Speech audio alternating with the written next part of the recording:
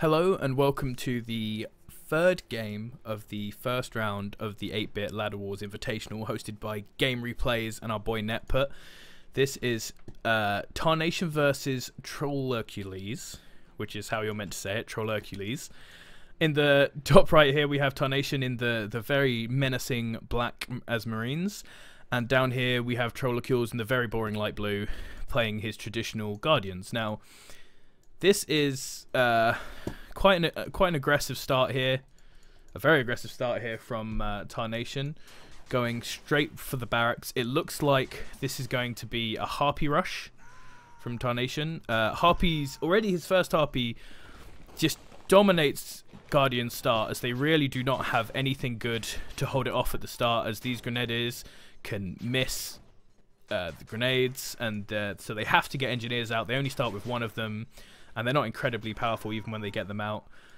And so I wouldn't be surprised if you saw Tarnation just put down another barracks and just start flooding Harpies in here. This is probably the only consistent way to beat Guardian players, because they don't have a great amount of anti-infantry early.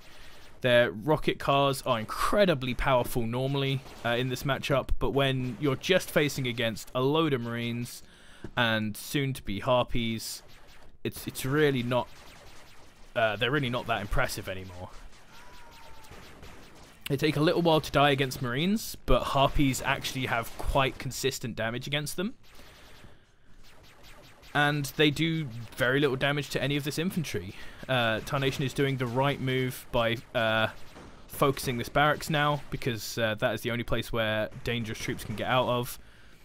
And this is looking like it's going to be a very quick, successful rush from Tarnation.